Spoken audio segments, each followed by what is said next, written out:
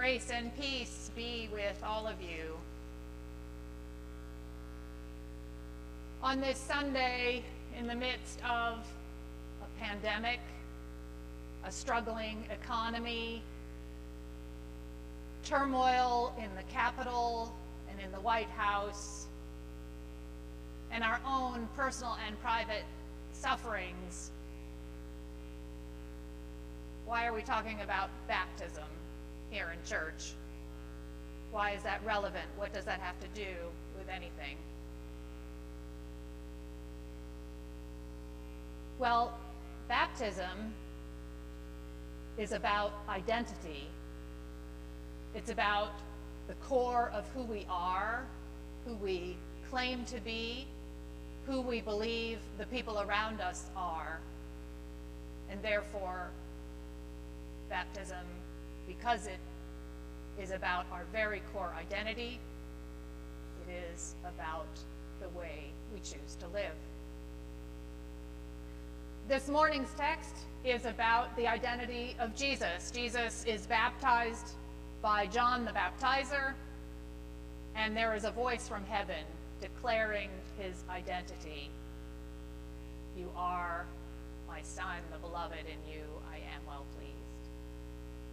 Our baptisms also are about who we are, who we claim to be. Many of the things that we are arguing about outside of these church walls right now in our everyday lives are in fact questions about identity, racial identity, class identity, political identity. They are all questions about the categories that we put ourselves in one another in. And then once we've decided what those categories are, either for ourselves or for the person next to us, then we put either a plus sign or a minus sign next to that category typically. And we know this identity over here somehow makes that person more worthy than that identity over there, which makes that person less worthy. Now, human beings have been doing this, as far as I know, since the beginning of time. Jesus spends quite a bit of time talking about the ways this was done in his own culture, in his own society. And we have our own categories now. The ones that are particularly electric for us right now are around race, and they are around political allegiance. And what happens with human beings, very often, we see this over and over again throughout history, is we create these categories of identity and we give them pluses and minuses. And then we subject one another to either punishment, or we raise people up in adulation and give them special privileges. And we all know this is true, and in fact, children who are wonderful hypocrisy detectors, they learn these lessons from a very young age. You can walk into any middle school lunchroom, and in that particular middle school, in that lunchroom, every kid can tell you who the cool kids are, what the right kind of clothes are to wear, and who the rejects are, and what the good categories and the bad categories of the people around them are, and they could probably even divvy up their classmates. But we start doing this at quite a young age. It is the way humans negotiate their social lives. And I say they, I include myself in this. This is the way we operate as human beings. If you're a fan of Dr. Seuss, you can find a humorous story about this human propensity in his story about the Sneetches. You may remember there are star belly Sneetches and there are plain belly Sneetches. And Dr. Seuss has a lovely, disarming way of talking about exactly this human phenomenon that we all know and live in day in and day out. So our Christian identity, this identity that we take on when we are baptized, you may remember when you have watched other people being baptized, if you don't remember your own baptism, the priest anoints the person who is baptized and says, "You are marked as Christ's own forever." Being baptized is a claim to a certain identity. It is a claim that you belong to Christ. So is this Christian identity just one more identity that may be relevant today and is not so relevant tomorrow? Just another one of those categories that we put a plus or a minus on? It's worth thinking about. I think there have been times historically when, at least in the early years of the church, it was definitely a negative category to be a Christian. You might get thrown to the lions, you might be martyred. And then after Constantine decided, oh no, I'm going to put a plus sign next to that Christian identity, then things got good for Christians.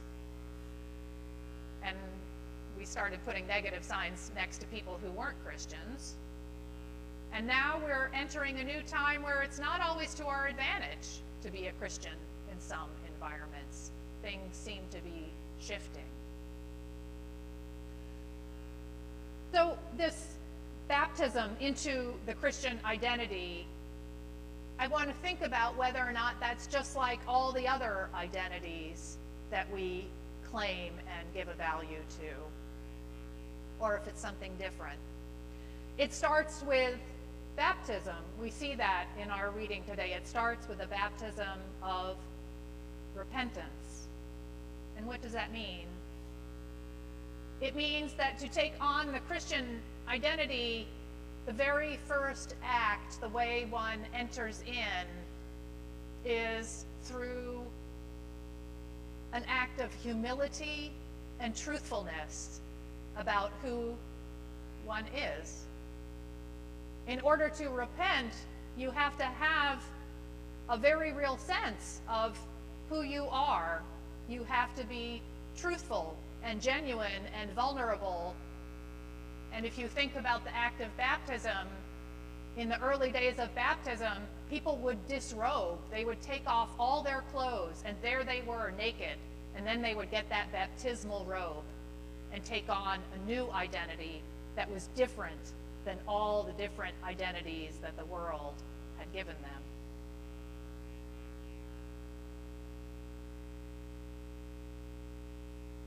If we think about the way Jesus talks about what it means to be his follower, the easiest thing that we can turn to might be the greatest commandment. To love God with all your heart and soul and mind, and to love your neighbor as yourself. So right there, in that description of what it means to be a follower of Jesus, to love your neighbor as yourself, it matters. It matters how you love yourself, how you understand yourself, how you see yourself. And then in turn, it matters how you see your neighbor, how you love your neighbor, how you understand your neighbor. That basically this question of identity, who I am, who my neighbor is, this is the core of what it means to be a Christian. This is the question that Jesus came to address.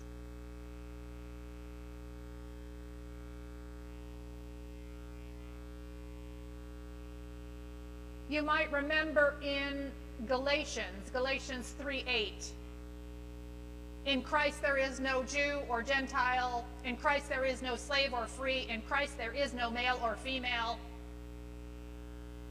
Those were the categories of the ancient world. Some of them are still relevant for us today, but if we were writing Galatians today, if we are writing this letter, we might add some other categories.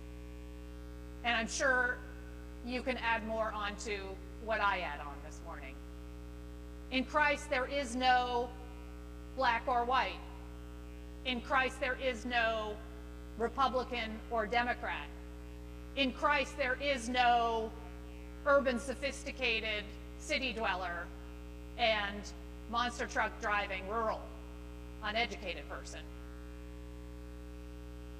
There is something about belonging to the body of Christ that is deeper and more fundamental and more important and more true about being human than any of these labels that we put on ourselves and one another.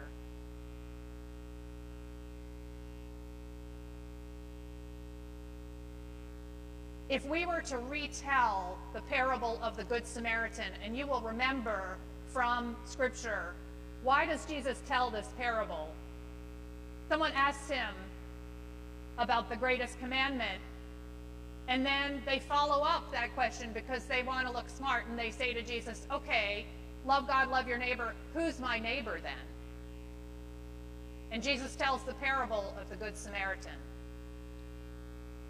Now, I don't know any Samaritans.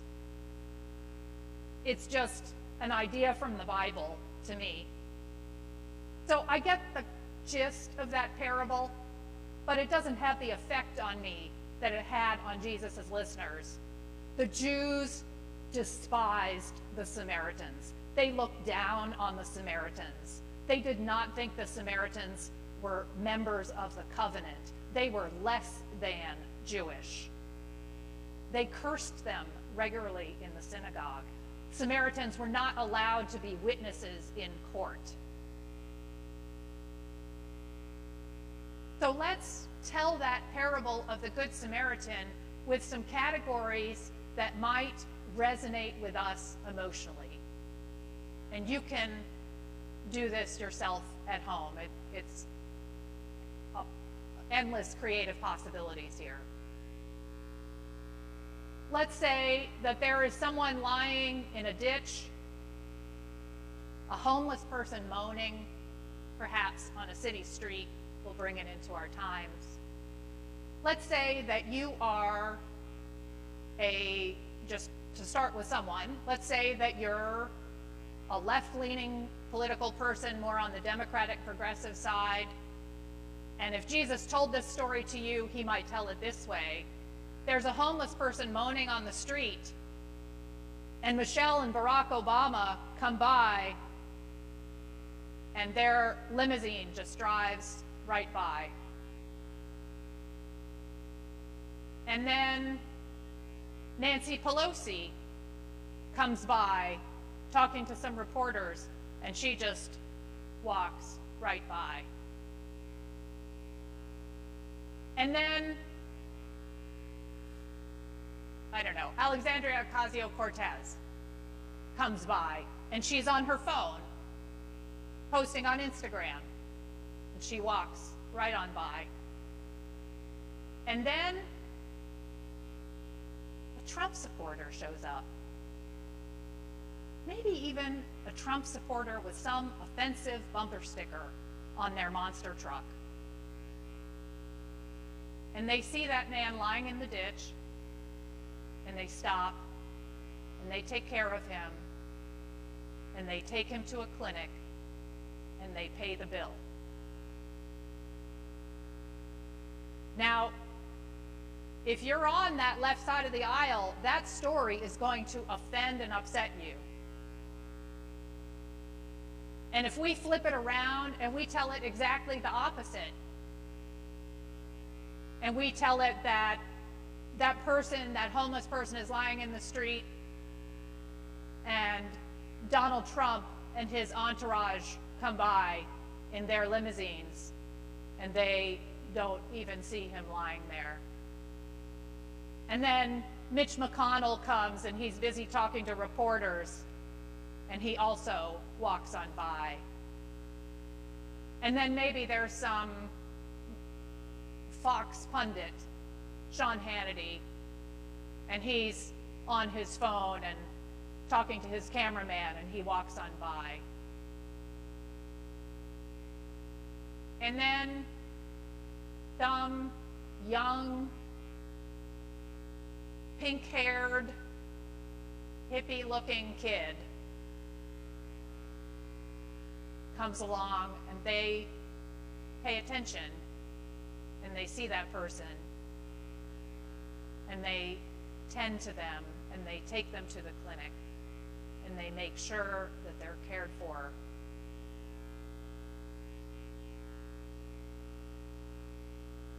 That's the kind of story that Jesus was telling to the people of his day.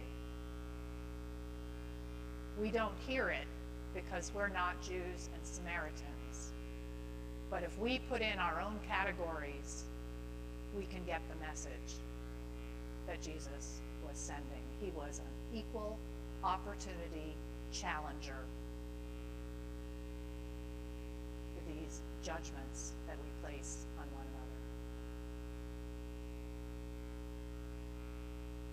I can tell you that we are living now in a culture of contempt. And we are spending tremendous amounts of time in person, on the phone, on social media, on our computers, deciding who is worthy and who is not. Demeaning people, insulting people, canceling people. This is the world we are living in. It's always the world we live in, but it's been turned up exponentially. It is not safe or easy to live otherwise right now. If we choose to be followers of Jesus and to listen to the promises that we made in our baptismal covenant, and I'm going to open up my prayer book and I'll remind us all what those are. These are the last two in the series. Will you seek and serve Christ in all persons, loving your neighbor as yourself? And we have all answered many times, I will with God's help. And the final one, will you strive for justice and peace among all people and respect the dignity of every human being? I will with God's help. To do that in this environment that we are living in is hard. There is a social cost when you do not choose to play along and join in. There is not just a social cost, there is an emotional cost if we are honest with ourselves. We lose that feeling of satisfaction that the human heart gets when we feel that we are somehow more rational, more sophisticated, more important, in some ways superior to that person over there. There are costs to claiming the Christian identity. There have always been costs. I suspect there always will be. But there are certainly costs now. This is the time, my friends, to think deeply about who we are, whether or not we will claim this Christian identity, whether or not